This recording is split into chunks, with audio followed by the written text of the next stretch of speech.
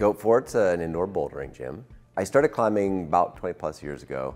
A lot of local climbing, and you can't climb around here year round. I started up a Tuesday night climb in the garage. We could have 15 to 20 people in my teeny little garage, and there was no room for me to climb.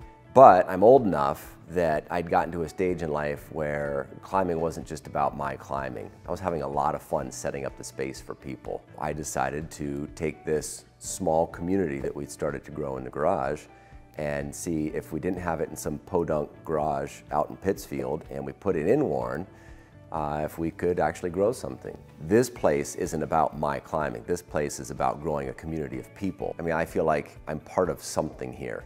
This isn't my thing.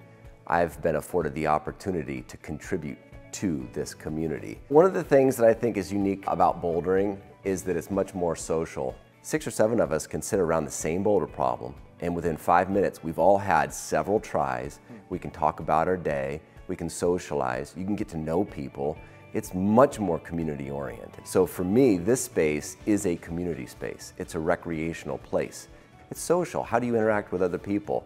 I think people need play, and that's what this is. We play. Now in this space here, I've got over 100 boulder problems that I've written. I mean, that's part of my job, is I'll come in here, I'll take the holds down, wash them so that they're clean, because they get covered with shoe rubber and chalk, make sure the holds are clean, and then I rearrange them and choreograph different routes at different levels of difficulty.